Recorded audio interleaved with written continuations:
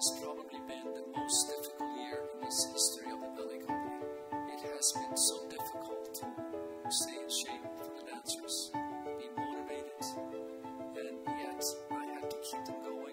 And when the health department of San Francisco gave us permission to start working in studio, I right away decided we have to create things. And first we created a film, and then we started creating ballets for the next season. And that helped tremendously for the dancers because they have not been on the upper house stage for over a year. That's a very long time for dancers to be off the floor. And I think with the support of you as an audience, it's been incredible. And I can't tell you how grateful I am for your support and making this happen and making it possible for us to do this. I owe you a great deal of that.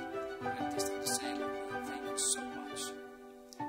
I'm so proud of you, dancers, musicians, crews, administration staff. We have all pulled together to make this happen and to be creative and to keep you in the loop, so to speak, to what we are doing by showing you old footage of dance that we have done.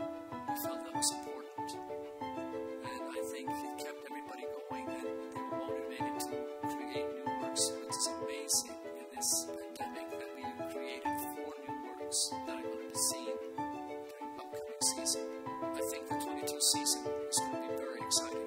We're going to bring quite a few new works to the company's repertoire.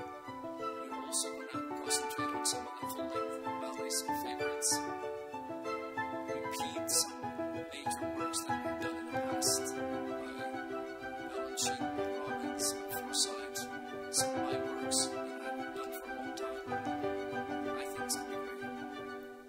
I'm so grateful to all of you who've been so supportive during this difficult time of the pandemic, and your support and commitment to supporting San Francisco Ballet. Thank you so much. Right now we are practicing creating new ballets